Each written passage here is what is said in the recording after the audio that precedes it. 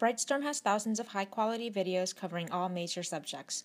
Please check out more at www.brightstorm.com. This pencast is going to be about how you can simplify radicals that have integers and variables.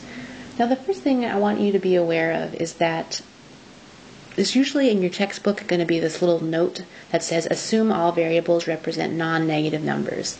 And the reason why is because when I'm doing these problems, if x was, let's say, negative 2 or negative 10 or some negative integer, it would make a difference if I was doing negative 2 times negative 2 versus negative 2 to the third power.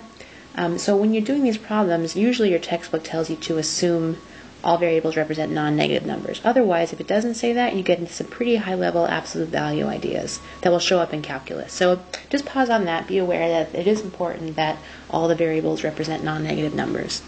Okay, so what I'm going to be doing is trying to simplify the integers first and the variables second.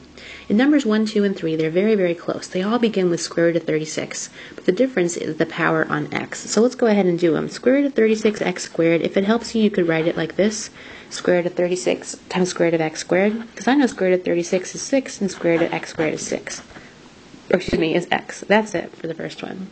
Now what if instead of having x squared, what if I have x to the fourth? Well, I'm looking for square roots of things, so I'm going to split x to the fourth into x squared times x squared. So now I have 6x and x again, and the way I would write my result is 6x squared. These are all being multiplied together.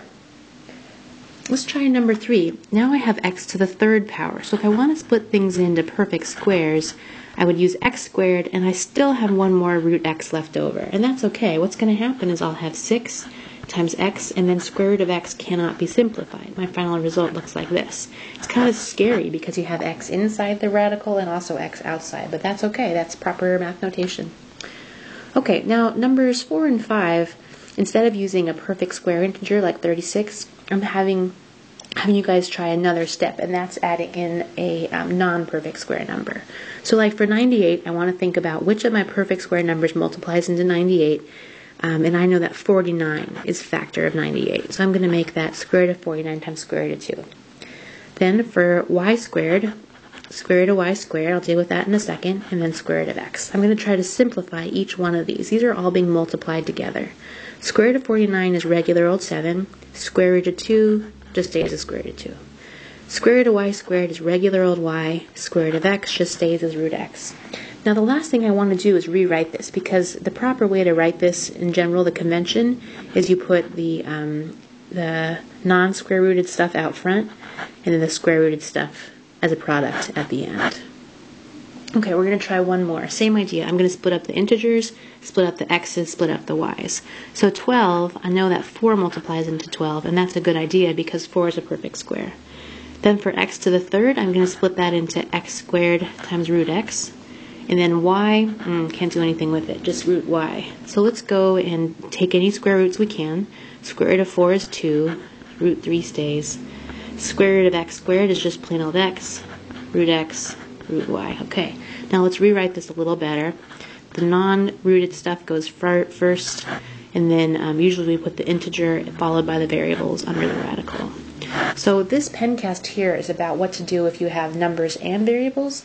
And we've looked at ones that are perfect squares as well as ones that are not perfect squares. So this is, again, an important skill. You're going to practice it a lot.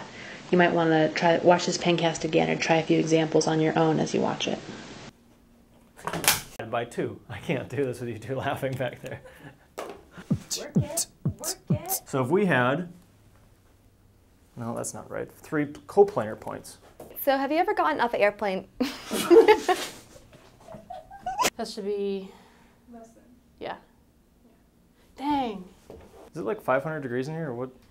All right, so when you're in chemistry class, you're going to be doing a lot of work. You're going to be starting over. So as an example, we could consider like you've got a chain hanging from two fixed.